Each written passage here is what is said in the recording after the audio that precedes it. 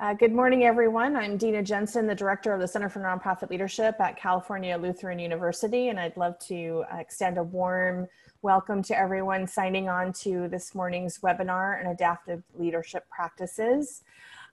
We have a terrific virtual discussion planned for this morning with a few of our region's most respected nonprofit executive leaders. The past 9 weeks have demanded leadership from our sector and its leaders unlike any time before. And we're honored to create the space to share ideas, lessons, and explore the challenges and demands of our COVID-19 climate. A very special thanks to Jeff Green, who will serve as today's moderator, posing provocative questions and sharing his own insights to the discussion. We acknowledge up front that none of us has all the answers and at the moment, and that community, state, and global developments are fast-paced and change moment by moment. We've invited honest reflections from our colleagues on how each is managing and leading through this current time. Before we begin, I'd like to take a quick moment to express our sincere gratitude to today's sponsors, the Ventura County Community Foundation and Montecito Bank and Trust. Because of their generosity, these sessions are free to attend. We're grateful to Cal Lutheran and our own advisory board for making the commitment to our region's nonprofit sector as we navigate these demanding times. If you'd like to make a personal contribution to support and keep these webinars free of charge, I'll go ahead and put a link into the chat box and welcome gifts of any size. This session is also made possible through a collaborative partnership of capacity building partners across our region. The Center for Nonprofit Leadership is beyond grateful to the following partners: the Nonprofit Resource Network in Santa Barbara, the Ventura County Community Foundation, the Santa Barbara Foundation, the Fund for Santa Barbara, the Association of Fundraising Professionals, Santa Barbara and Ventura Counties Chapter, Just Communities, Leading from Within, and Visionality, who's providing Zoom hosting services in support of today's learning community. A special thanks to Brianne and Emily from the Visionality team. This session will be recorded and made available after today's webinar, and we kindly invite you to use the Q&A feature to post questions throughout today's session. We'll be curating those questions, and Jeff will be feeding them to our panelists. If you experience any difficulties with the Zoom platform, not posing a question, but I'm having a problem hearing, seeing, navigating, you're welcome to use the chat function to communicate directly with the Visionality team. So without further ado, I'm going to hand it over to what I think is one of our region's master moderators, someone that we all emulate when we sit in the moderator chair, the one and only Jeff Green, the CEO of the Santa Barbara City College Foundation and a partner and friend and trusted ally to the nonprofit sector. So Jeff, I'm going to hand it over to you. Welcome. Thank you so much, Dina, and I'll extend my welcome to everyone as well. It's wonderful to see everyone here, or it's that C in finger quotes, of course, see everyone here. All bets are off through mediated technology, so I'll do my best to do what we would normally do in a real room together, but I'm very grateful for the opportunity to do this with you all. I really do look forward to our conversation this morning. I have to acknowledge that, of course, we're in one of the toughest moments of our history in the nonprofit sector and, of course, in our communities, but we're also in one of the most creative. So I think there's this tension that we're all living through where we have incredible opportunities that were really forced upon us, and how we respond to those and what our leadership does is key. So this morning we've invited 3 outstanding leaders. These are friends and colleagues to many of us, people for whom we have great respect. They lead critical organizations. They do it in a regional way. They do it with a great sense of partnership and collegiality. And they have some big fights to fight from time to time. So the genesis of this conversation, the idea behind holding this webinar this morning in this fashion, was really to invite 3 folks who could reflect on what this moment means to them, to their organizations, and to talk about really what it means to lead a nonprofit organization through the multiple layers of the challenges that we're currently facing. We're, of course, facing near depression era unemployment. We're facing market volatility. We're facing some of our most already marginalized community members living on the edge, being forced even further down on the economic ladder. We are facing the tension within families who are forced to all stay at home and live together and run their school day and do all the things that people do. And so there's just a lot happening at once. And so the three folks that we have with us this morning, we've asked to get honest with us. And we want brutal honesty. In fact, just to show you the kind of brutal honesty, I'm going to quote one of our panelists in her Facebook posting about this morning's session when she was referring to the adaptive leadership practices title. She said, and I quote, "I suspect that adaptive leadership is our sector's jargon for, quote, figuring shit out on the fly." And that is truth. And that was Sigrid Wright. So thank you, Sigrid, for that reflection. I'm just going to out you right there. So to start with, I want to introduce our three panelists. We're going to give them each about 10 minutes to say a few words about their work and their experience. And then we will have a conversation for the remaining time. So to give some formal background for those who may or may not know, first I want to introduce Sigrid Wright. Sigrid is the CEO of Community Environmental Council.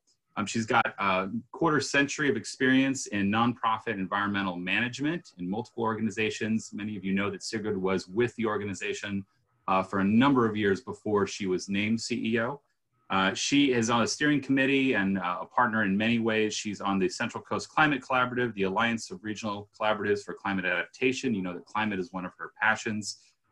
She has been an author of many documents within the Community Environmental Council, and you may have seen her writing as of late, as well as her curation of key writings for us all to read and videos for us to watch if you're on the CEC list. But she was an author of the Food Action Plan, the Santa Barbara County Regional Energy Blueprint. And for many, you know her as the architect behind the Santa Barbara Earth Day Festival. So for 15 years, she led the annual Earth Day production. And we'll talk about what that meant in this year's 50th anniversary that had to go virtual. So I am delighted to welcome Sigrid Wright to the conversation this morning. We also have with us Maricela Morales. Maricela has been with CAUSE, the Central Coast Alliance United for a Sustainable Economy, one of the best acronyms I've ever come across. And she has been there since the beginning. She came on first as a volunteer, actually, with Living Wage Coalition in Ventura County, and then joined the team when there was a staff to join starting in 2001, which is in 01 when the CAUSE organization became an official 501c3 nonprofit. She's worked on a wide range of issues. You hear Maricela's voice on everything from economic justice, women's economic justice, a green economy, health coverage for all people. There's a lot of places where CAUSE's work is key and forefronted. She is a local native. She grew up in Ventura County, went to Fillmore schools, and went on from there. She was also elected, so she has not only done her work in the nonprofit sector, but was in Port Hueneme City Council as the first Latina elected to that council in 2002, and then went on to become the first Latina mayor in 2007. So we welcome you. Thank you so much, Maricela, for joining us. And last but certainly not least, we have Dr. Jenna Tosh. She is the President and Chief Executive Officer of Planned Parenthood of the Central Coast, which she has had in that seat since 2015. That is a tri-county chapter. She holds her doctorate in public affairs from the University of Central Florida, where she actually studied her very work that she now does in practice, which is reproductive health policies and their impact on teens in particular. She started her work with Planned Parenthood in 2005 in Orlando, Florida, where she ultimately did become the CEO before moving here to join our community. And I want to welcome you, Jenna, thank you for joining us this morning. So those are our three panelists. And at this point, I'm going to be quiet and I'm going to turn it over to Sigrid to give a few introductory remarks. Wonderful. Well, I'm really glad to be here. And Jeff, I was just reflecting the last couple of weeks that that people who seem to really have an advantage right now are those who are comfortable with being bald. So I think you got it. You and Gary got it. And even better now for people who have big ears, because I'm finding those masks really aren't fitting. So we're in a new territory. I'm going to start just by talking about CEC and the impact on the organization, and then I look forward to the broader conversation a little later about how this may be affecting the environmental movement and the social sector in general. But so CEC is was started in 1970. We are turning 50 years old this year. Very solutions-oriented organization. For the last 15 years, we've been focused on climate solutions. Prior to that, we focused on things like recycling, hazardous waste reduction, environmental education, organic ag. We've been in a growth mode for about the last 4 years. We've seen about an 80% growth in our operating budget, so it's been pretty rapid growth mode.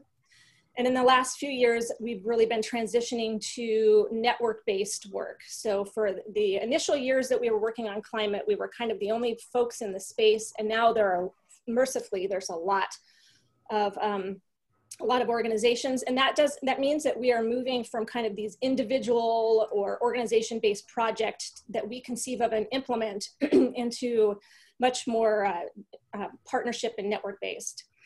Our team is very energetic and fast-paced and comprised of system thinkers who are kind of paid to worry about the future. So we spend a lot of time talking and thinking about and advocating for basic human rights like clean air, clean water, healthy food, livable climate.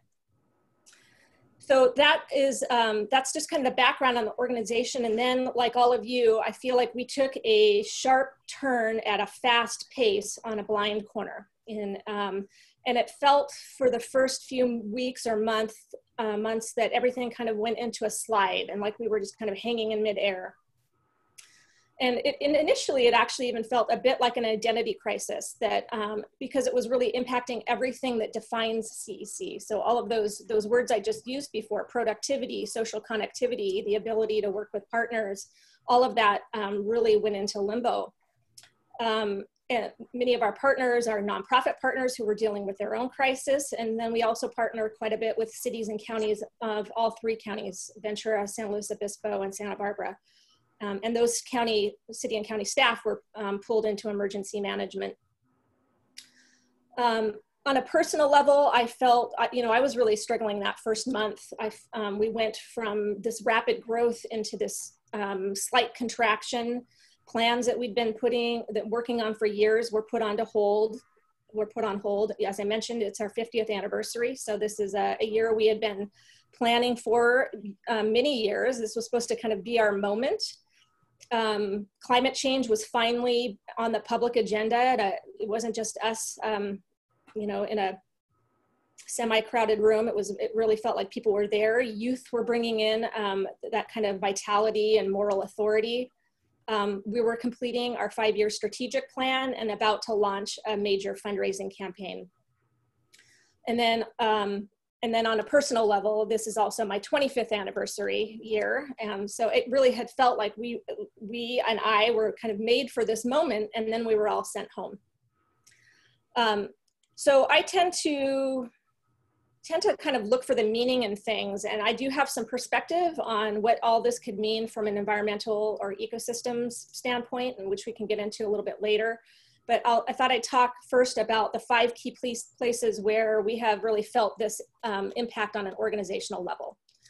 The first place was on gatherings and events. We're a very event-driven organization. We average 2 to 3, sometimes 4 events a month.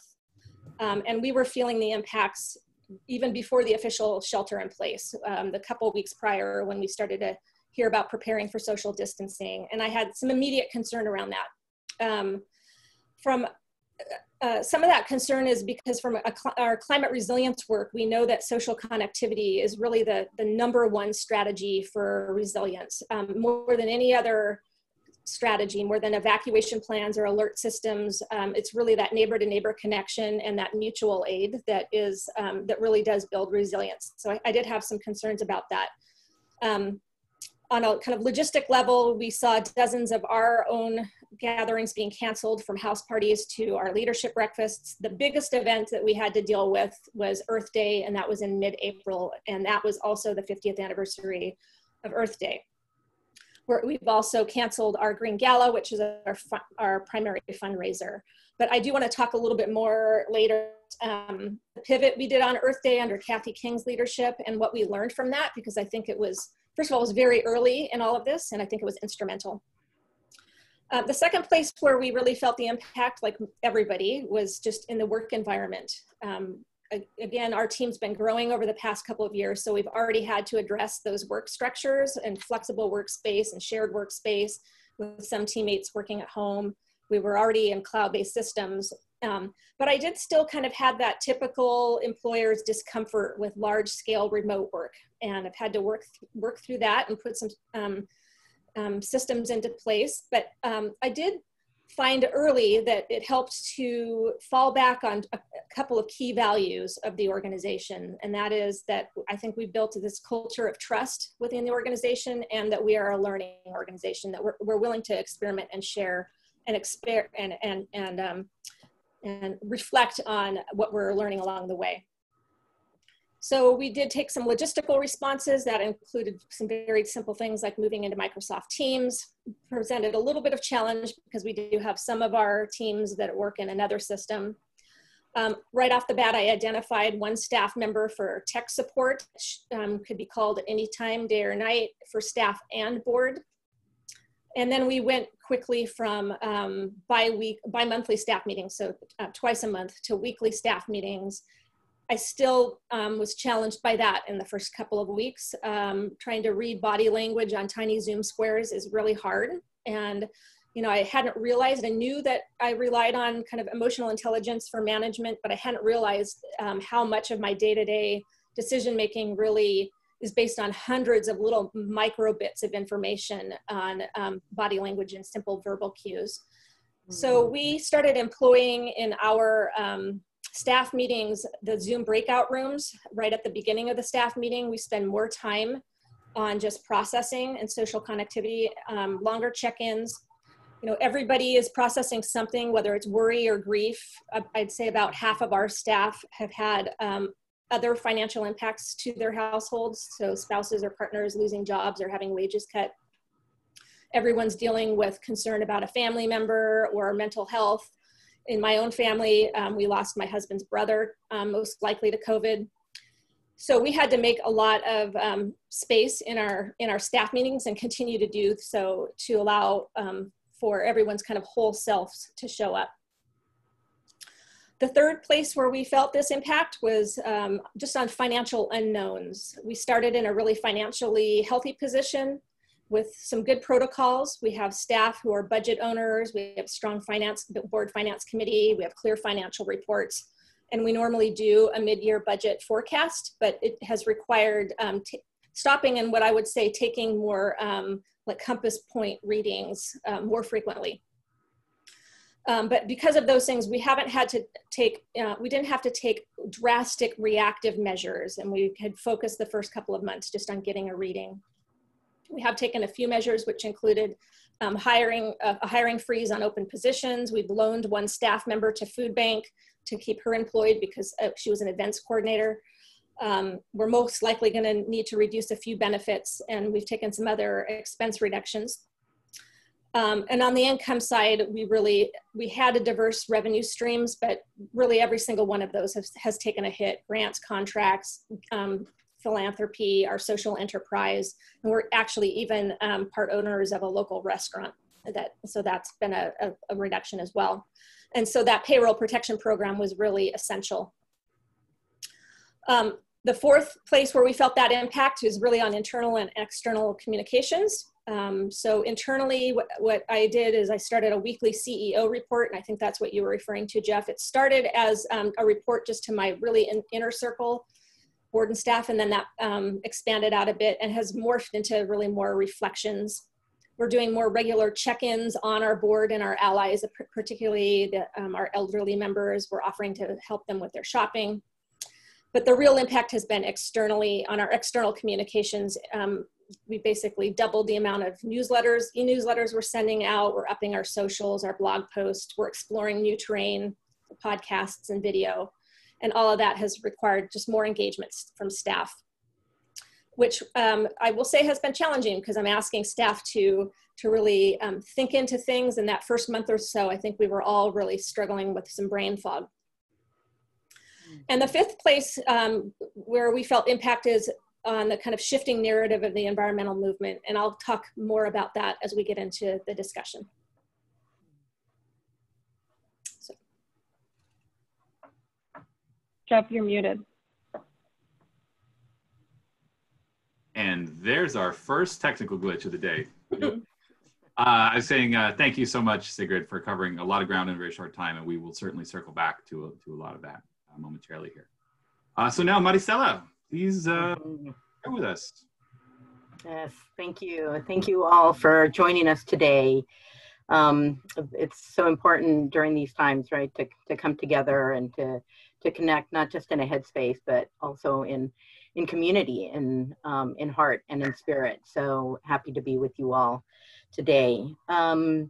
One of the things that for me in terms of my work, but also who I am, is the most important thing that I think about my bio that I had nothing to do with, and that is that I'm a proud daughter of Mexican immigrants.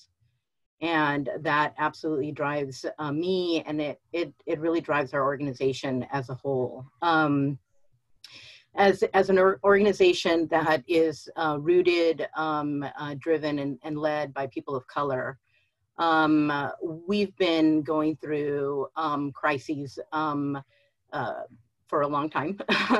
But I'd say that, you know, in terms of socially, you know, systemically, really hard hit starting November 2016. We were all devastated by that. There's been ramifications of that presidential elections every day. We've all felt it in one way or another. So November 2016, December 2017, the Thomas Fire, November again, 2018, more fires, November again, 2019, more fires out here in Ventura County.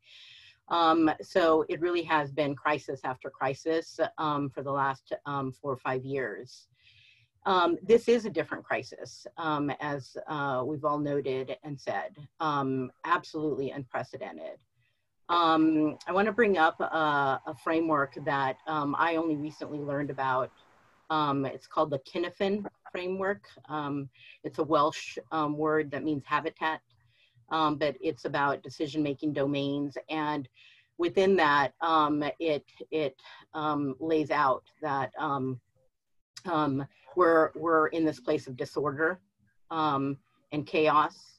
And the challenge is really to get to this new place of complexity, where we normally function in a place of obvious, what's called literally obvious decision-making domain, and complicated. That's the norm.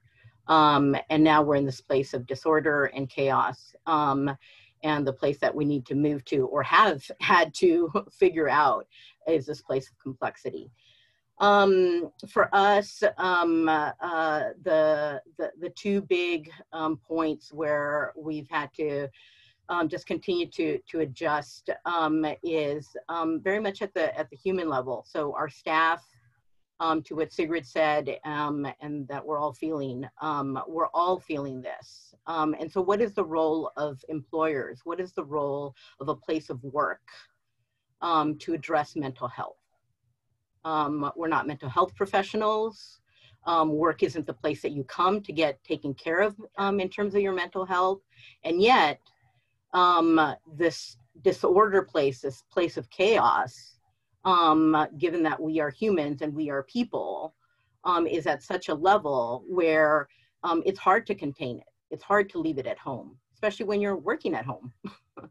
And so to lift up that mental health aspect and the challenge that it presents to us as organizational leaders, to try to find that balance between knowing that you have to step up in that space, and also knowing that it's not our role to care for it or address it completely. And so that's completely new territory. In our case, many of our staff are immigrants themselves. They're DACA, as in they're undocumented, but they're, you know, quote unquote, allowed to work through DACA. Or we are sons and daughters of immigrants. And so we have folks on staff whose, you know, parents have been unemployed and have no access to any economic security. So it's hitting our staff very, very hard. And then our work for our frontline staff is to be in contact with folks who are most disenfranchised and most on the edge. And so they're having to manage and hear the stories, and from a place of often helplessness, right? We can't change this pandemic. We can't stop it. We can't offer them a job. So that human piece in terms of our staff and in terms of the people that we are trying to be a support to and continue to serve through our work. So in terms of that piece, it's created just for us an even more a sense of urgency in terms of the advocacy work that we do. So yeah, that's a little bit about how we've been impacted and are trying to manage in these times. Thank you so much, Marisela.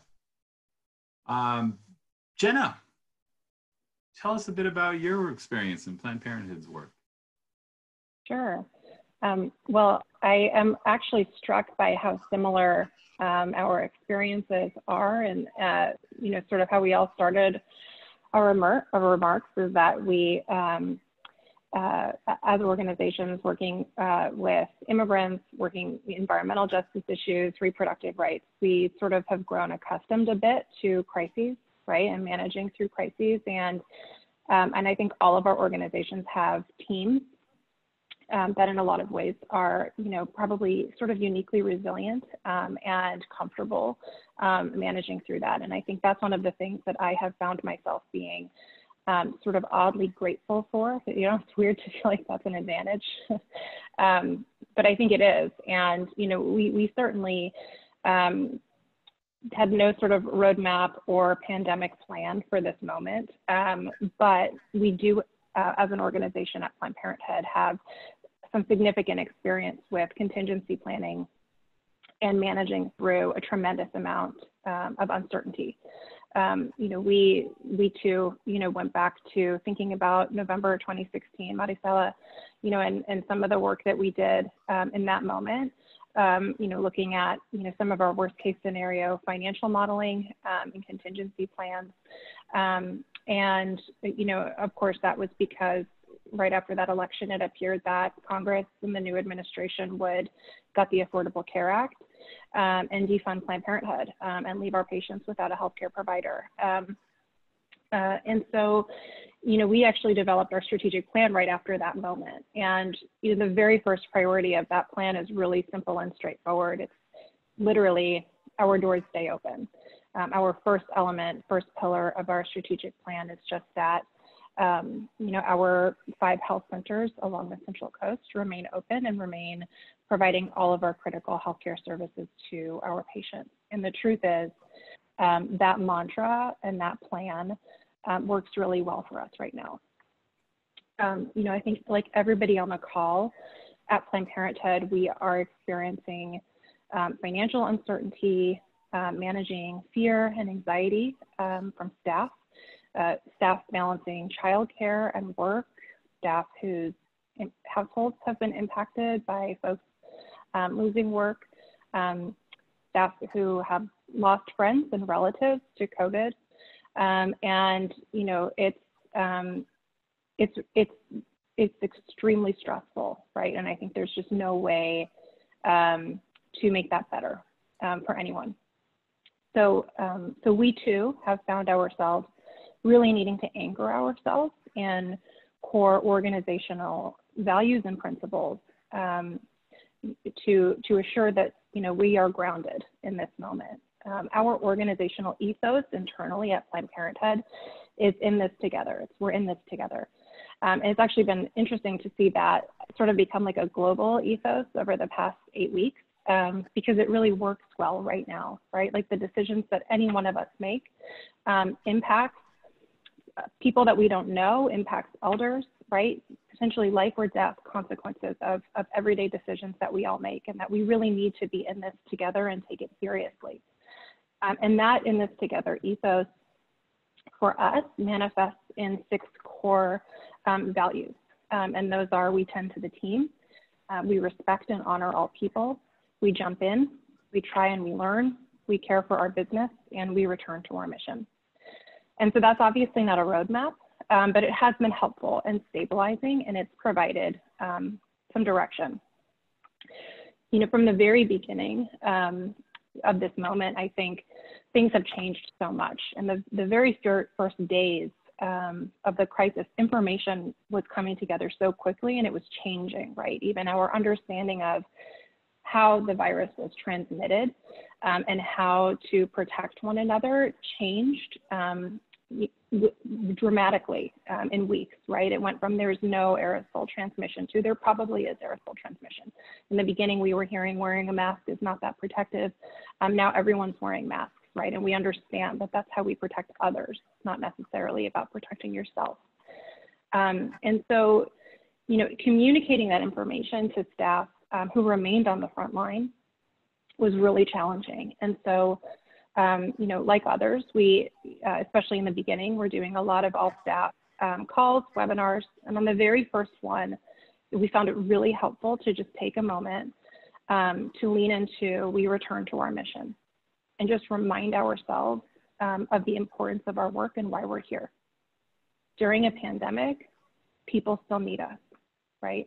Our patients still need us. Our communities still need all of us to continue doing this important work. For many people, the care available at Planned Parenthood is not available in other places. A lot of the services we provide cannot be provided via telemedicine. They have to be provided in person. And so we communicated to our staff early on that that meant our doors were going to stay open. And we also recognized we're going to need to make a lot of changes to make that happen, right? And we needed to make those changes with those top priority of keeping staff and patients safe and balancing that with a very real need to maintain access at Planned Parenthood.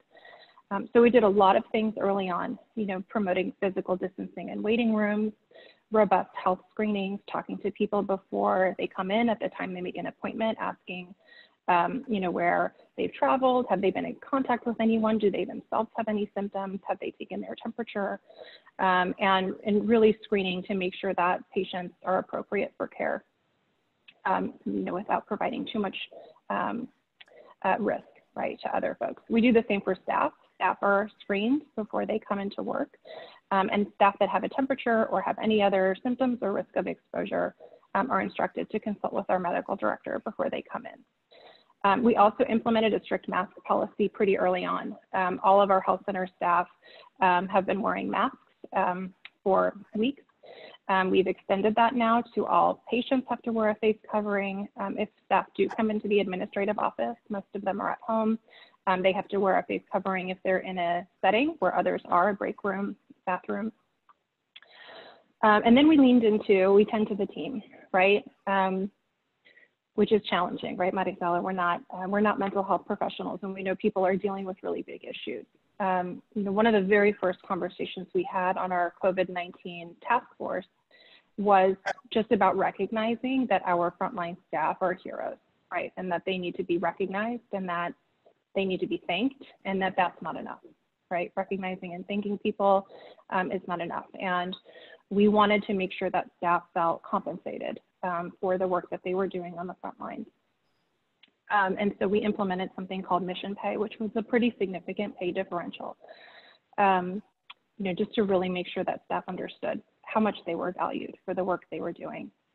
You know, we try and we learn, right? Telehealth has been fascinating. It's really been fascinating to watch 10 years, right, of trying to move telehealth along and coming into barrier after barrier and all these challenges, only to have the federal government and the state of California say there are no restrictions, right? There are almost no rules. You can just do that now.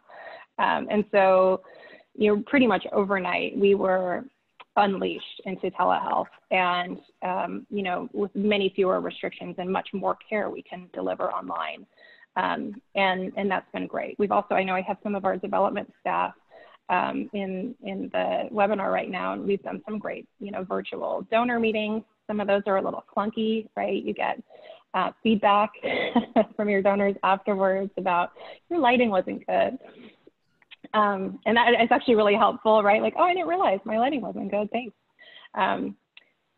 You know, we've moved a lot of our education programs online, and I know we have some of our education staff on too, and that's been, you know, challenging. And, you know, the engaging with teens right now in this moment online it's hard, right? Even schools are really struggling to keep students engaged. And so, you know, we're really trying to figure out how do we continue to make sure teens in our community have access to the information and resources that'll keep them safe in this moment. You know, and then I think one other thing that we had to really try and learn was to be open about and accept our own vulnerability. I'm going to tell a story with permission, and I know that the person that is the subject of the story is also on the line, and some of our staff will recognize it. So one of the earlier all staff calls, you know, we have an amazing, talented leader in our organization who does a lot of work with our staff around building resilience and, you know, in increasing employee engagement. And she was presenting some slides on an all-staff webinar, which was really about helping develop skills so that we can all cope through this personally, right? And she got to this one slide, and she was comparing how, you know, how much her life had changed overnight, right? And things that she missed and people that she missed, and how she can't see those people right now. And she got really emotional, and she didn't mean to, right? It was just a normal human reaction, and she got really emotional, and it, you know, it was a little bit hard for her to recover at first. And afterwards, you know, she was embarrassed and she apologized, and we were having some daily clinical services calls every day. And the next day, you know, she again was like, I'm so sorry, I'm so embarrassed. And everybody on the call said, oh my gosh, that was such a relief. Like, if you are struggling with this, right, and you have all these years of experience and you're such an expert in this area, that told me that I'm okay, right? Like, what I'm going through is okay, that we're all struggling with this. And it was really meant a lot to people, right, to see that vulnerability. And so, you know, I think that's just another part of trying and learning. You know, another piece of, you know, in this together and our values is that we respect and honor all people. And, you know, look, we all know on this call that there's already pervasive inequality in our communities, and that COVID-19 is having a very disproportionate impact on people of color and marginalized folks. And so we have to address in our planning the equity piece of this. Right, we have to recognize out loud that people of color, that marginalized folks, that people who already struggle to access healthcare are disproportionately impacted. We heard make equity a standing agenda item at our task force meeting. And what that really means too is, as we make decisions, we say who is burdened by this decision and who benefits. Right, it's really simple, just to sort of layer on that question, right? And so going back to mission pay, and I saw in the chat there was a question, so it's actually a good moment to elaborate. You know, a lot of organizations were implementing some sort of like hazard pay early on, and typically what that looks like is it's some function of your hourly rate, right? Like time and 25%, time and a half. And we realized early on, right, if we did that, the licensed staff in our health centers who already make the most money would make a lot more money. And that frontline workers who don't make quite as much money but have incredibly valuable skills and who are taking the same risk as everyone else in the health center would make less. And so we decided to just do an across the board differential. And so the way that that works is staff who work in the health center, patient facing, for 6 hours a day or less, like a half day, get an additional $25 on their paycheck. If they work 8 hours the full day or over 6 hours, basically, it's $50 for the day. And so it's a significant amount of money, right? And it has had an impact that has disproportionately benefited our frontline staff. And that really was the goal, right? Was to make sure that we did that equitably. Another value of ours is we jump in, and it was, really interesting right out the gate to see that some of our staff had a lot more work to do, right? A lot of preparation, securing PPE, making plans, communicating with staff. We're a regional affiliate, right? We had to get supplies to different places. We have lots of different languages that are spoken. Patient materials were changing. People were burdened by that. And then there were other staff whose events were canceled, who were working hard still, but differently, and maybe with a little bit less urgency, and wanted to help, right? And so we had staff, major gifts officers, development staff standing outside at our health centers and doing health screenings for patients. We had, staff taking days to just drive supplies up and down the coast to make sure that all of our health center staff had what they needed. And I know there are some staff on the call today, Zoe, Gloria, who did that, who stood outside of our health centers. And, I think it really sent a strong message internally too for our health center staff to see that, wow, we really are all in this together, right? Like we are all invested in making sure that we make this mission real, even in this moment. Another one of our values is we care for our business. And we were also really fortunate to go into this crisis strong financially, but we are feeling the strain of the crisis.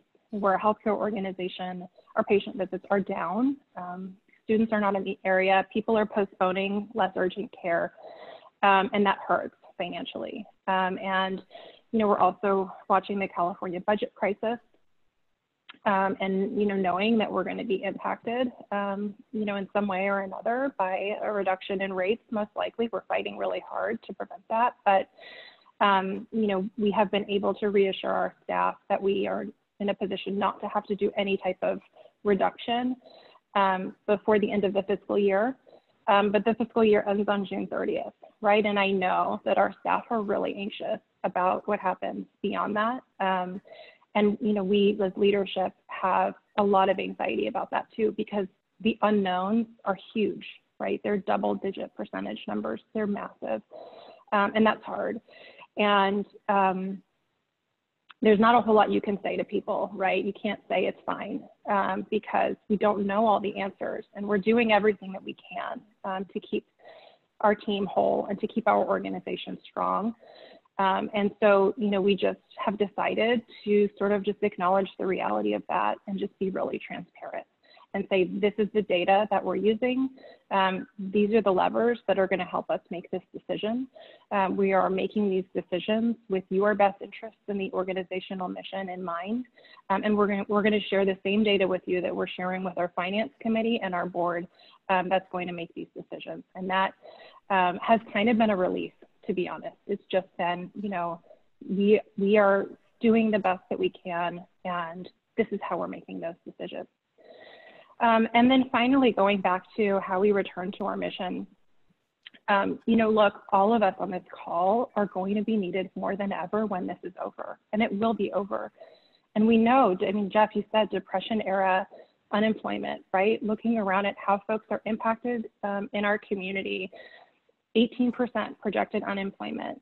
In every past recession, we have seen record patient numbers, right? People lose their employee-sponsored health insurance, employer-sponsored health insurance. They need us. And we all have the responsibility to make sure that we're ready when that moment comes, because this pandemic is only exacerbating inequality. It's only creating more need. And the organizations that are represented on this call are uniquely positioned to lift our community back up in that moment. So, I think in that way, as a sector, we really need to stick together and really be in it together to help lift the community back up when that happens. Thank you so much, Jeff, Jen. you're on mute again. Yeah, okay, thanks.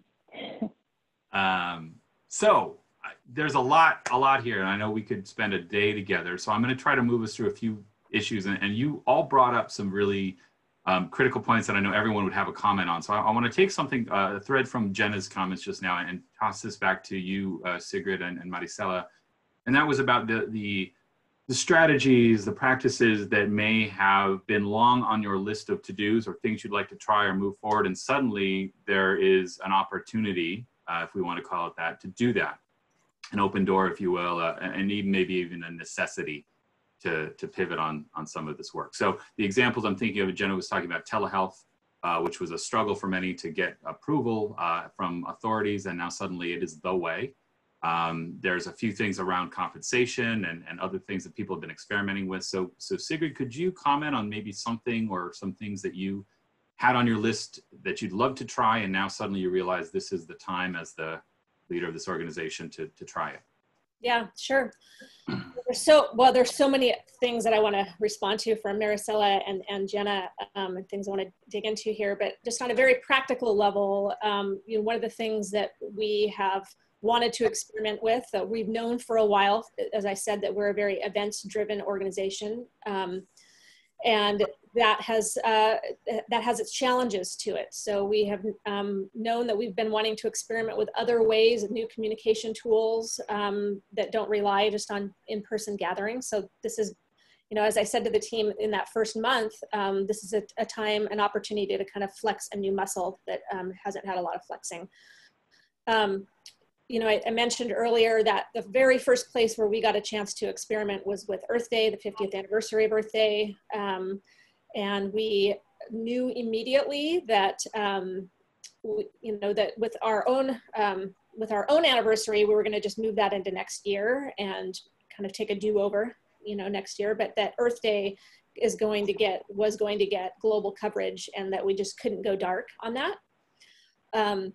So I pulled that team together. There were about 20 core folks, and said, if there's an organization that I think could think creatively about how to be together in a different way, it would be this organization. And I gave them a couple of examples.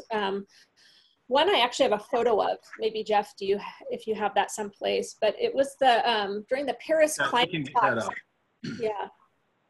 During the Paris climate talks of 2015, there was a terrorist attack, some might remember, on a nightclub just prior to the talks, which meant that all the marches were canceled.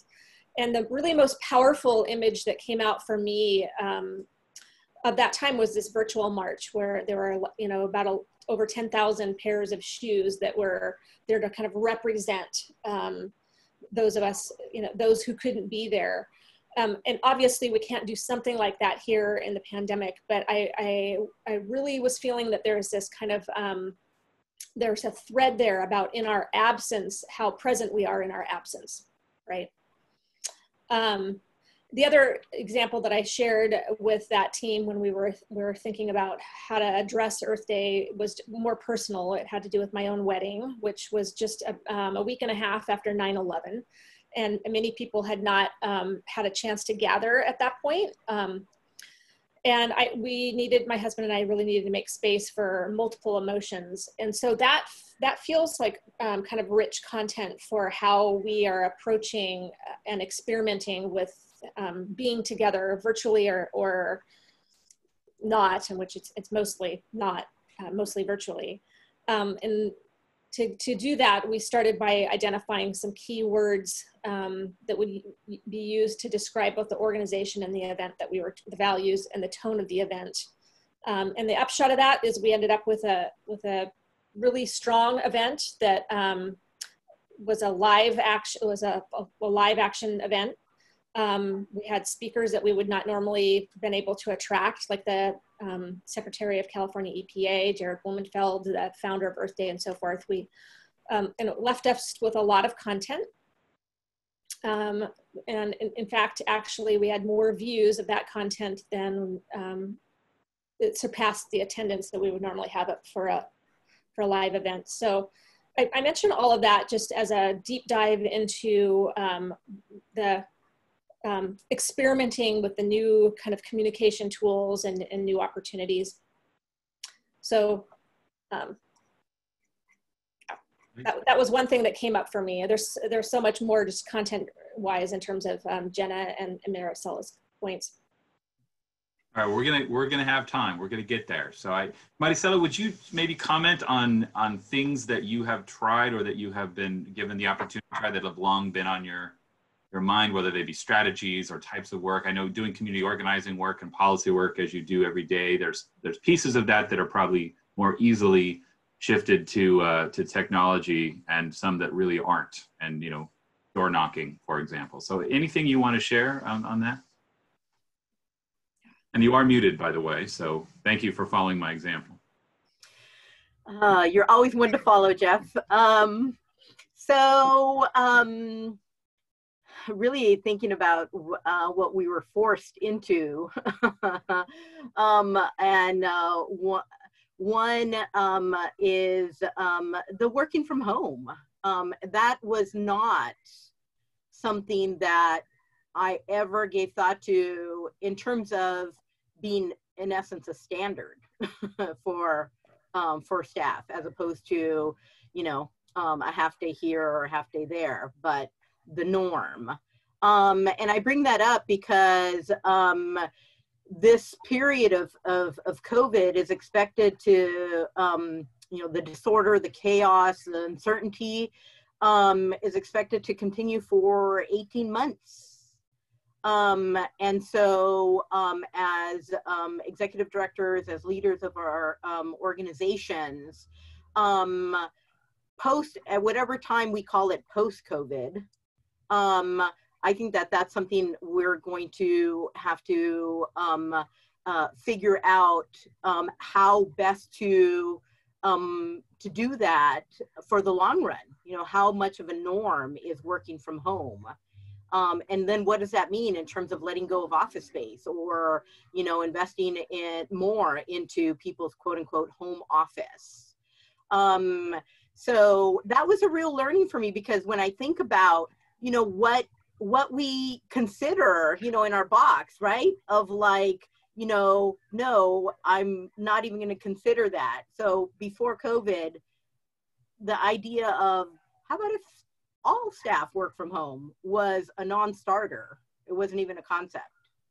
And all of a sudden, literally from one day to the next, it's the reality. And it's the only way to do things.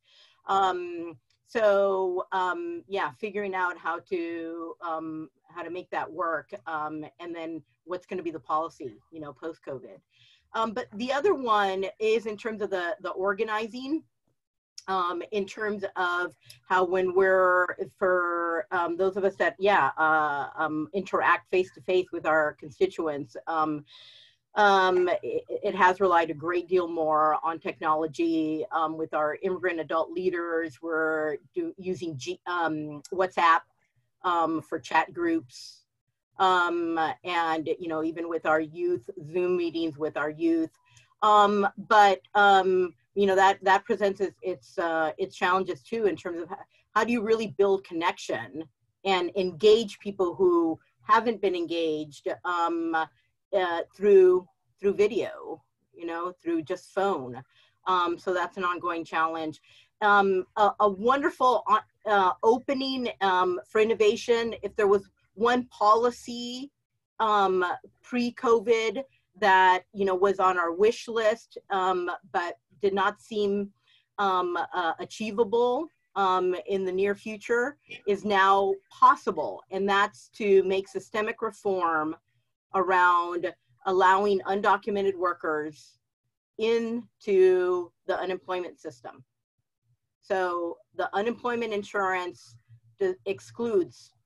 kicks out, the word I've been using is deport. We can't deport all immigrants, some might wish, but we do it in other ways. They're excluded and exiled from unemployment insurance, even though they are workers and they're known to be workers. So that's actually a policy opportunity that was on that wish list, and that COVID has actually created a possibility, an opening to making that systemic reform at the state level. Absolutely. And so on that note, that's one of probably three main areas that I hear frequently of, what's going to stick when it comes to the policy conversation, what's going to shift our policy conversation, certainly around immigration and undocumented workers and their role in our communities and economy, certainly around access to Wi-Fi and universal Wi-Fi, which of course our country is far behind much of the developed world in. And the other is healthcare policy and access to healthcare. So to the extent that it's attached to your employment, and suddenly you have an unprecedented drop in employment, what does that mean for healthcare? And of course, Jenna, you mentioned that. So in all of this, the tie here is all the advocacy piece, and you all do advocacy work. It's part of each of your missions in different ways. How are you viewing the role of advocacy in your work differently now than maybe you viewed it in February? Maybe Jenna, we can start with you. I mean, you've all referenced that from 2016 forward, all of the different policy battles that we've all been in. What's different suddenly, or how are you approaching that in your work?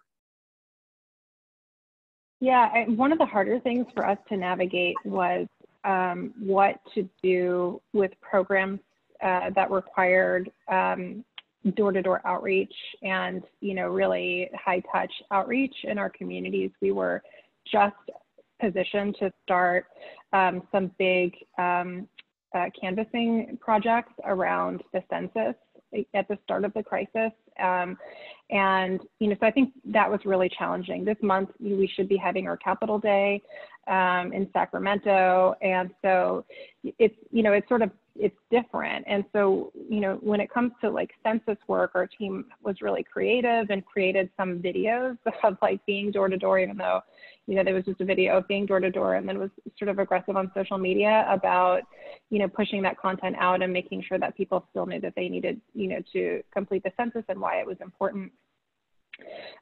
We also have Promotorix in Santa Maria, who, that was really challenging because the nature of that work is they're in a group going door to door. It was not, it did not feel defensively safe for them to continue to do that work in that way. And so, so that team has been working on, also trying to do some, Zoom, replicate that work. I think one of the bigger opportunities and threats of this moment is around the election and, the real necessity of having accessible voting, whether it's vote by mail. California did the right thing, and extending vote by mail to all citizens, and some other states are trying to do that. But of course, there's really significant pushback to that, and we all know why, right? It's because, certain politicians and, certain policies rely on voter suppression, to be passed because they're not popular. And so I think we all need to be really loud about that and vocal, because I think that one of my fears right now is that since we don't know how to do this work well, and there are such high stakes policies, and there's an election that really requires robust participation, I think we really have to not forget about that, right? And make sure that we really can continue to have meaningful engagement with people when we can't talk to them face to face, when we otherwise would knock on their door. Right, absolutely. Sigrid, what about you in the policy arena? What's different in this moment? Yeah, I think there's some, well, the first thing I want to say is that, to Jenna's point, coming back to mission, and that was very grounding for us, because really the climate crisis is not on hiatus, right? So how do we advance climate related policies in this time? There are some things that are kind of, there's some opportunities, and then I have some real concerns. And the concern on a policy level is this year, both the local cities and the county were all gearing up to revise their climate action plans. And it was part of our work plan to really dig into that with them. And now all of that planning process is slowed down or on pause.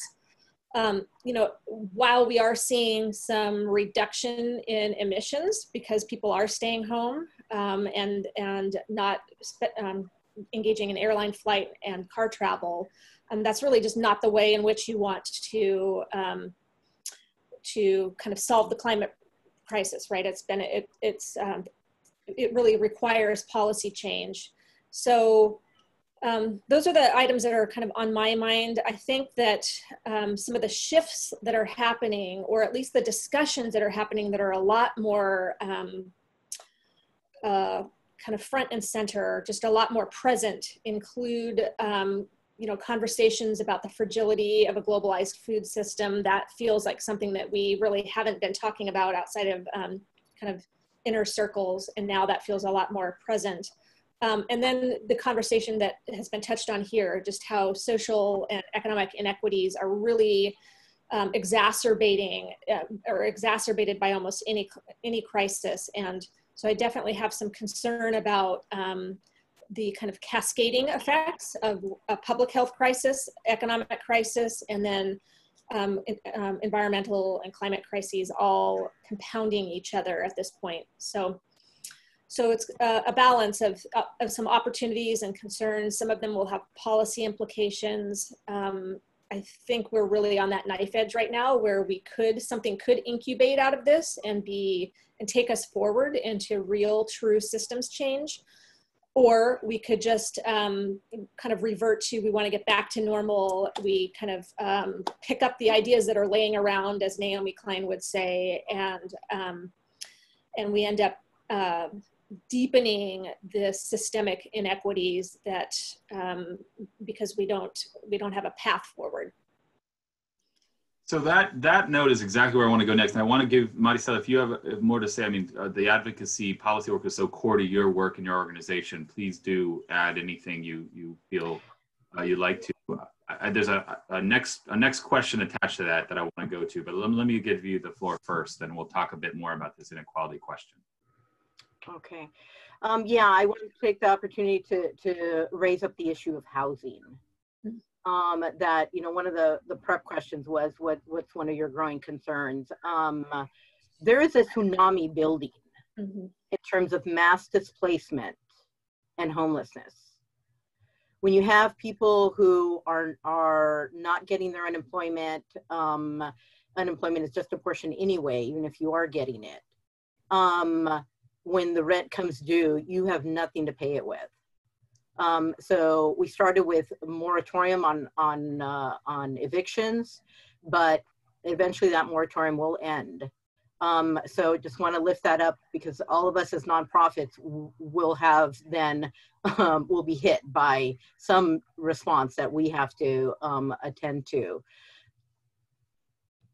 So on all of these notes, actually, there's this question, you've all brought it up. And of course, for some of it, if you're doing work in a field where inequality is the landscape in which you do your work, it's hard to conceive of someone not recognizing the mass inequalities within our communities, within the country.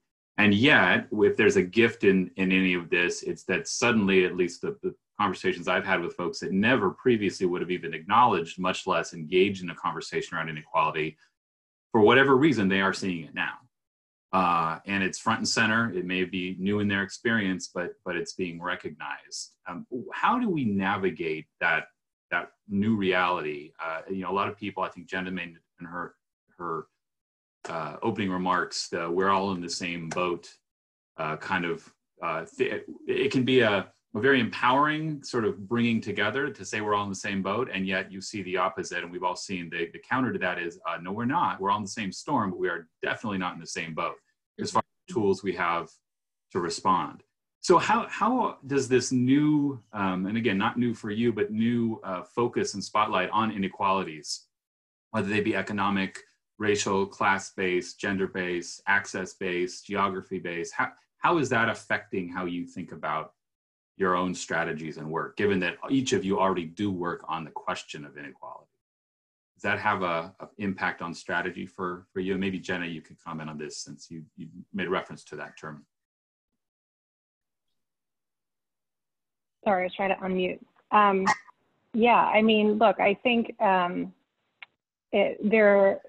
health equity has been, a major challenge in public health, and And racism and inequity is deeply embedded in the healthcare system, right? I mean, we know that, Black women and maternal mortality is a massive crisis that doesn't get anywhere near the type of attention that it deserves. And, that's just sort of one example, right? And I think that in this pandemic, we have seen, particularly when it comes to reproductive rights,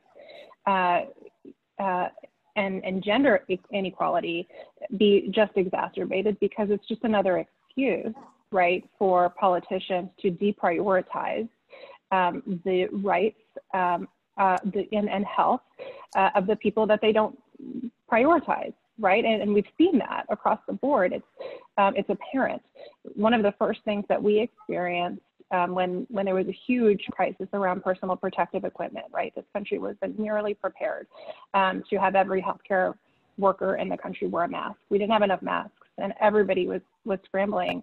One of the first things that happened was that the states that are already the most hostile to reproductive rights sent cease and desist notices to Planned Parenthood and other providers of abortion care and told them that abortion was not an essential service, for example, which meant, that this time-sensitive service could not be provided to people who needed it, which disproportionately, are younger women and many times women of color. And so places like Texas, Oklahoma, were embroiled immediately in political fights. I think that's the type of exploitation of a crisis that we see. We also see, you can't deny that, number one, aside from, some of the biggest states like New York and Michigan with case numbers, there's a huge crisis of COVID-19 in the Navajo community. Nobody talks about that, right? I mean, some of the largest case numbers are among the most underserved and marginalized communities in our country. And I think you also just can't separate this sort of rush to reopen and go back to normal from, just how casual our society can be about deciding whose lives, are important and who we really are all in this together for. So I think that it's important with anything when it comes to, inequity to be really outspoken about it, right? And it's just about acknowledging the reality. Don't skirt around it. We have to say it out loud. We're all seeing it, right? We all see what happened in Lompoc, for example. That's part of our community, right? And it's not okay, right? And I think that we all have a responsibility to make sure that this crisis, in this crisis, we don't skirt over that reality and we don't ignore what we're seeing, because otherwise, it won't improve. Thanks, Jenna. Well, Sigrid, what about you? How does the new focus or maybe new awakening for some on all of the inequalities affect your work and your strategies? Yeah, I think that the environmental movement has really suffered from the not recognizing these concerns for a long time, or recognizing them but not knowing how to address them. So there's been deep injustices and inequities in the environmental movement, basically since its beginning 50 years ago. I would say there are some things that I've seen that have started to shift that, or at least shift the conversation. One has been the youth engagement, right? In the last few years, bringing more youth into the environmental and climate movement. And they're coming in with different lenses and really righteous anger and demanding greater partnerships and engagement and addressing deep issues. I'm seeing it in,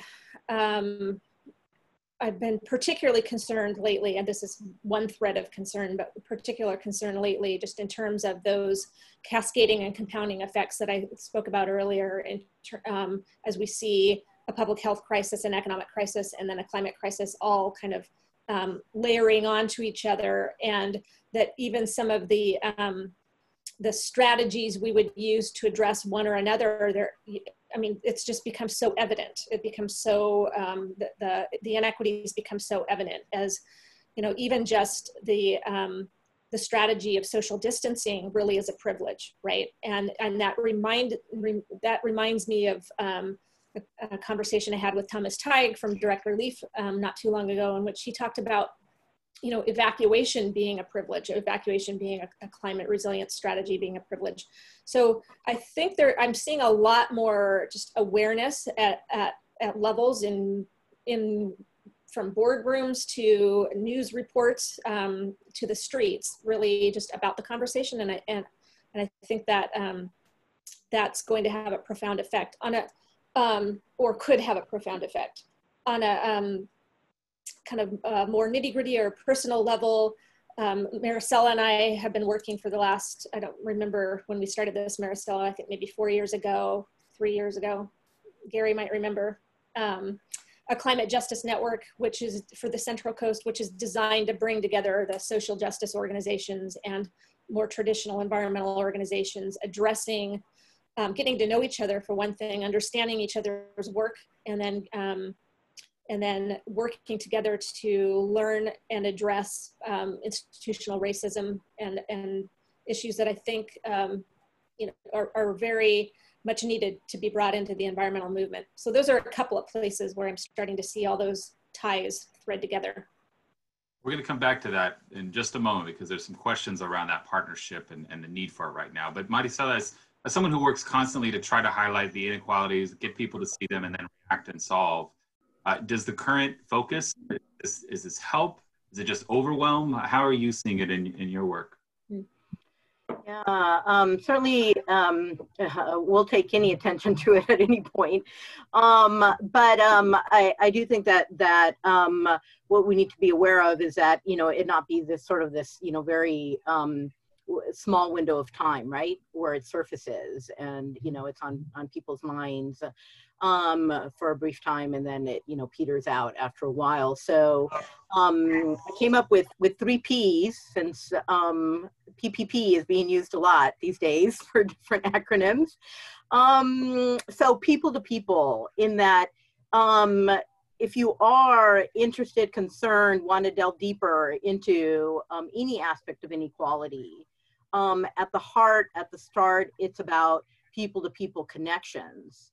That part of inequality is keeping others as foreign or as distant, you know, and that includes when they're only, they're in some ways relegated to this position of, you know, only as client, only as constituent, only, you know, where their role is sort of like, you know, to just receive, you know, from the organization, and there's a real power dynamic there.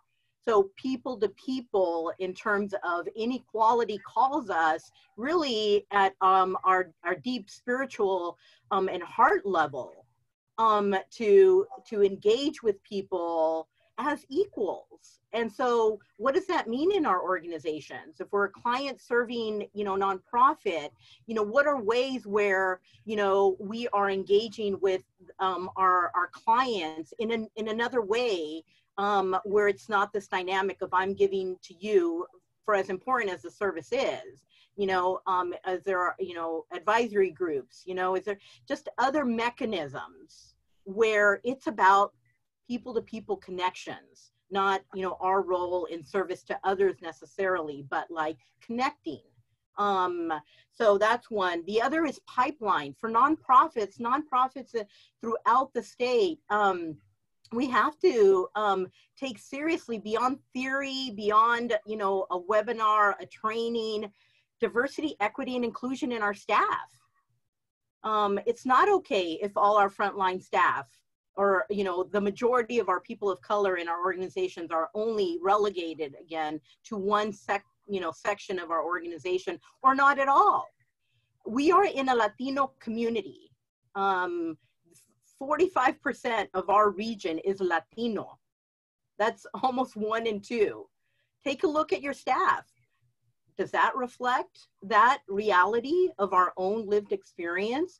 So the pipeline, inequality brings up issues of hiring, of retention, of pay, of promotion, all along the pipeline of our staff and our organizations, including our boards. And then the last is philanthropy. Apparently from one statistic, less than 1% of philanthropic dollars go to Latino-led organizations. Less than 0.5% for organizations that focus on immigrant and refugees of all philanthropy. In California, 1 in 4 is immigrant. So PPP, people to people, are organizational pipelines and a call to philanthropy for equity in their giving. Did you just come up with the PPP right there? Is that one you've used before? It just came up with, all right. Brilliant, that's brilliant.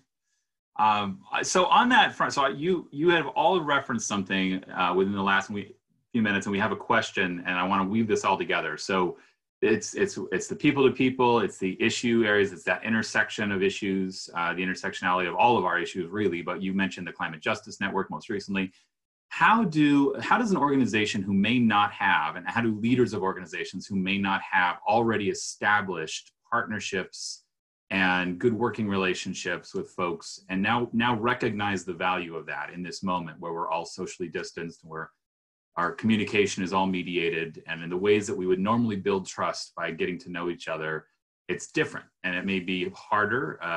It may be, for some, it may be easier, but generally speaking, it's different than what we're used to. How do we go about that now? So if you suddenly come to the realization that, hey, I need to work with so-and-so, and I've heard their name, or I've seen them, but we've never gotten to know each other, and yet suddenly this moment calls for us to be partners. How do you build that in this moment? I see some smiles and some nods, so I'm not sure who to pick on first. I'll take volunteers. I'll go first. Happy to dive in. Along those lines of people to people, I think though that it actually ties in really well in terms of this moment, this period, this phase of disorder and chaos. Social distancing is that I think we're all feeling the need to connect more deeply, to connect to more people, given that we're working out of a room inside a house, and and in organizing, at the core of it, it's what we call the one-on-one, the personal visit. It is reaching out to that person who you've never talked to, and initiating a conversation with no other agenda except, let's connect and let's share, your interests, your needs, my interests, my needs. So it's not necessary to already have an agenda of like, I have that project, or, I want to offer you this, or I need this from you. But just people to people. I think that it responds to this need of wanting more connection, but then it's very practical in terms of needing to create new connections. Thank you. Yeah, I completely agree on the value of partnerships. So I don't need to sell that, because I think that's very clear. Right now, I have a board member who's a former fire chief of the city of Santa Barbara, and he talks about how you don't want to meet your partners, in the middle of the disaster on the battlefield, but this is a different type of situation. And one that, as Maricela spoke to, that we all, I think, have this deep need for greater connection. But what I was struggling with your question, Jeff, is really just the logistical part of it. Because I know, so on the one hand, we're craving and needing deeper connection. And yes, I would agree with Maricela, just in terms of, just get started in terms of partnership building. And then on just a more very practical logistical side, most of us are probably still navigating and maybe just coming out of a free fall, right? So where we actually have the ability to lift our head up and look a little bit further down the horizon. So it's making time for that. And then I know I'm experiencing myself, and I'm hearing from a lot of people just in terms of Zoom fatigue. And it is really hard to have, kind of do relationship development over Zoom. So, I would be inclined to be looking for just ways to safely engage with people that isn't another Zoom call. Certainly. Yeah, and I have just a little bit to add to that. I mean, the truth is, I think the answer is not, we haven't really done that right yet. I don't feel that we have, you know, really forged any new relationships. We have deepened some though, right? I think, you know, in navigating this, particularly in the healthcare space, I think we've, you know, really had the opportunity to, you know, collaborate with some of the hospitals, public health. You know, one of the, also it's kind of a joke, one of the earlier things that we realized was in all the rush to get the test, the COVID test, DCMC called us and told us that the swabs that are used to test for COVID are the same that Planned Parenthood uses to test for herpes, which we didn't know, and they really needed some, and could they have some? And so, you know, we checked our inventory and then kind of got in that habit, right, of working with the healthcare system and you know, okay, now we need some gloves and you know, and deepening some of those relationships in the healthcare system. And so that was something good that came out of it. One of the other things though that came up was we were in our board nominating cycle, and we actually have a significant amount of turnover planned for this year on our board, and a number of candidates to interview. And, you know, really varying degrees of closeness to the organization, where, you know, some of the folks that we were talking to, we knew really well, they've already served on committees, where other folks are a little bit newer to the organization. And we really needed to spend some more time with them. And so the question came up, like, do we postpone this? How do we, you know, do we try to renew people and postpone the whole thing? And we decided, no, you know, we would move forward and we would just move the interviews to Zoom. And, you know, so I think that's something that we're sort of in the middle of navigating still, because it's going to be interesting, I think, to have, I think, 5 or 6 new board members who some of us haven't met in person, and we're not going to be able to bring them on and orient them in the way that we would, and, you know, we won't be able to break bread with them and, you know, get to know them on a personal level in the same way. So we're spending a lot of time trying to think about that, you know, how to build a cohesive board in a, you know, in a format where we really can't spend time together. So I think that, you know, we're all kind of still on that learning curve. And I suspect, just like, you know, how good we're all getting at Zoom, we will start to figure some of that out.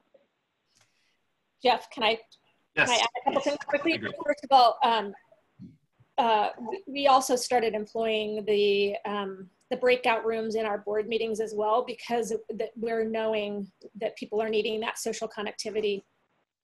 But if I could just widen out just for a second, Jeff, and, you know, to your point about the importance of partnership and networking, that I really do not see our community navigating its way out of this situation without really deep collaboratives. We have some great elected leaders. You know, we've got some leadership gaps in a few places, but we do have some strong leaders. But it's going to take, it really is going to take local government, the social sector, and the business sector working together. And for that, we're going to just have to, we'll have to figure out the logistical aspect of it in order to really deepen that. I sat down with a partner the other day, and we mapped out, it was more than 20 networks that we know of that already exist. And so if just even you know, delegates coming out of some of those networks could start talking with each other, I know it's one more thing for us to do, but I just don't see us navigating a massive public health, economic, and environmental crisis simultaneously without really digging in. Absolutely. You know, it's something I've certainly reflected on, but I've heard it reflected back in many contexts that and Maricela, you mentioned it in your opening remarks, you know, we're sort of veterans now of all of these layered on disasters in recent years. And one of the benefits of that is, I think of Thomas Fire and debris flow in particular, we saw very starkly what wasn't working in our networks, our systems that weren't talking to each other, that weren't well coordinated, that weren't relevant on the ground in the ways that we thought they should be. And there was a rewiring, if you will, of the entire nonprofit sector around that time, and at least in certain sections. And as we walked into this, or rather this smacked us in the face, I guess, those popped up. They had lasted a couple of years, and people were in a different place to pick up the phone and know who to call and such. And I just want to acknowledge that a lot of our sector has done that, and there's obviously more to do. All right, we're getting near the end of our time, and I want to make sure that there's time. I got a couple more questions, and I want to do maybe a lightning round. So I'm going to ask it in a pair, and then I'll ask each of you to go ahead and give me your best thoughts on this. The pair of questions are: one, what's going to stick? I mean, we're 10 weeks into this. As many of us have referenced, this is many months to go. Who knows what goes back to a previous normal, what becomes a new normal. But when we look back 10 years, I think we're all going to refer to this time of innovation and all the things that were created and tried. What's going to stick for you and your organizations going forward? That even if we get back to February 2020 normal, what's going to stay changed? What are the things you've tried or had to try that you believe now, looking back, will work better for you, regardless of what the landscape is? I'll look at you, Sigrid. You've got your unmuted. You're unmuted. Yeah, I do think the work from home strategies and then providing some support to large companies and others who are also dealing with that issue, and having and working with folks to see that not only as a public health strategy but as a climate strategy. I might see that maintaining for a while. I think we did a giant experiment here, and I think those tools are with us to stay. Jenna, I know looks like you got kicked off the video link, but you're on the phone there. What's going to stick for you for Planned Parenthood? Yeah, I mean, I think we had also just sort of started really running into not having enough administrative space. And, I know our staff are really enjoying, in a lot of ways, not all of them, but many of them really enjoying, working from home and having some of that flexibility. We're also an organization that has struggled with staff having really long commutes because we are regional. And so I think having some more of that flexibility, I think there's also some opportunity in that as well. Thinking about having maybe a larger talent pool to pull from. If we're not so reliant on staff being in the office, then that means that, we can maybe have some more staff that are telecommuting and don't even necessarily have to live in the area to work for us. So I think that there's some opportunity there. And then I think on the telehealth piece, I think it's going to be really hard to roll back a lot of what has been implemented in the past 8 weeks. I think providers are really embracing telehealth. Patients are certainly appreciating the convenience and access. And so I think that is here to stay. Great. Thank you. We're going to see you back on video too. Maricela, what's going to stick for cause for you? Yes. I'm going to take that very popular answer of, I don't know yet. We are just going to start, we have our mid-year staff retreat next week, and we're including visioning time there. One of the differences between suffering in vain and suffering that becomes labor pains of creating new life is vision. A crisis is a time for us as institutional leaders, as community leaders, to hold vision, to include more people in visioning. We have to get clear for ourselves, our own lives, for our staff, for our organizations, for the people we serve in our communities. What vision does this crisis actually help us to clarify, to have a greater commitment to? Because if we don't have that vision and hold it, and bring ourselves around it and connect to people with it, the default is a future that's actually worse than what we've come from. So as much as this is a time for immediate response and experimentation, this is an important time for visioning. Thank you. Thank you for that. All right. I know we're at time, but I know people are still hanging on with us. This has been wonderful. So before we go, I want to ask each of you one closing question, give you a chance to say any final words, and we'll turn it over to Gary Clark to close us out. But the question is, you are all leaders of organizations. You've all spoken about your role in taking care of your teams, your coworkers, your communities. How do you take care of yourself so that you can keep doing the work? And any final thoughts that you'd like to share? So it's a twofer. Now that we got you back, Jenna, we're going to start with you. Oh, but you're still on mute. Oh, it says I'm unmuted now. There we go. I was yes. okay. What was the question? Was it about self-care? How do we? Yeah, so how, I mean, you all take care of everyone around you. How do you take care of yourself so you can keep working? And then any final thoughts before we close out today? Yeah, I'll just say two things. The first thing really quickly is exercise. Jeff knows I am really into my Peloton. It's been a total lifesaver. I feel like it was another advantage that I walked into this crisis with, was the at-home workout routine that I really like. And then I think the other thing is taking time off.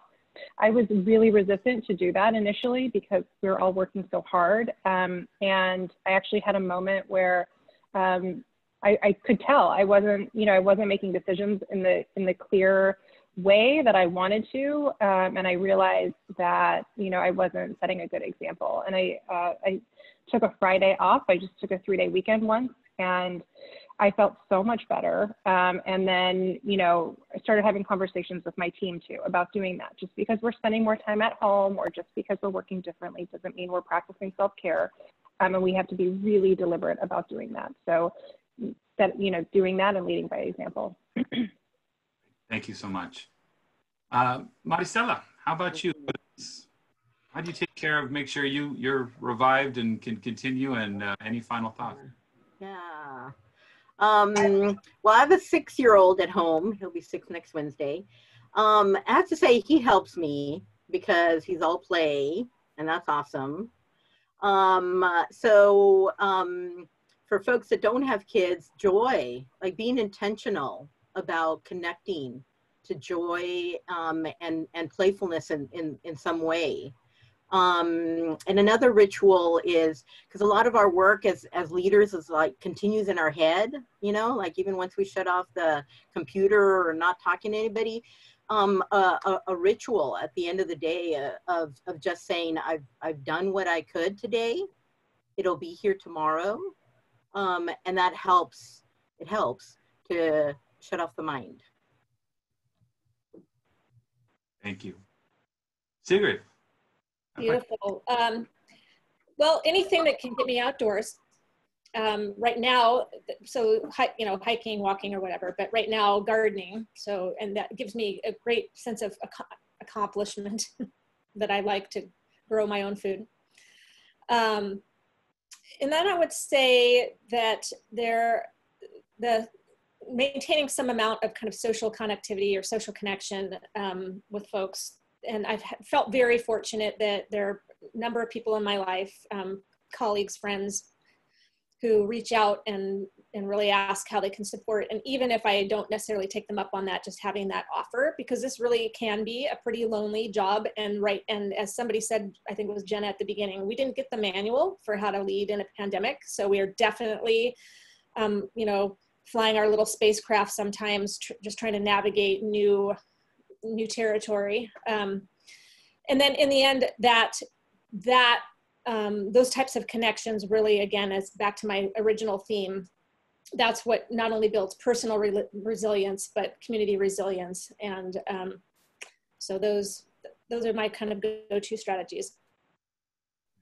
Thank you.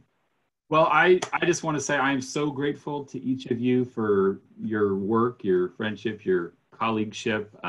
The organizations, of course, are all critical to our community. This has been a lot of fun, actually. And to hear each of you share your wisdom and your reflections has been wonderful. So I want to thank you all. I want to thank Maricela Morales, Executive Director of CAUSE. I want to thank Jenna Tosh, President and CEO of our Central Coast Planned Parenthood, and Sigrid Wright, the CEO of Community Environmental Council.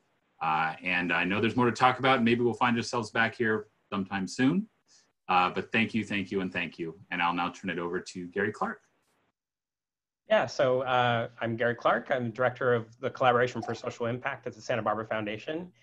And I have to say that's the best 90 minutes that I've spent on Zoom since I started my relationship with Zoom.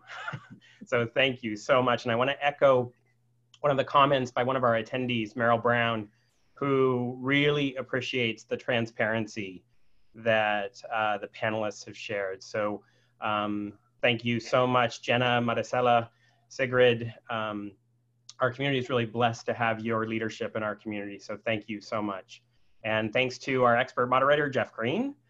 And thanks to our sponsors, Montecito Bank and Trust and Ventura Community Foundation. And then a special appreciation goes out to the co-conveners from the Capacity Building Collaborative, and that's CLU, Center for Nonprofit Leadership, Nonprofit Resource Network, Santa Barbara Foundation, the Fund for Santa Barbara, Leading from Within, Association for Fundraising Professionals, Just Communities, and Visionality.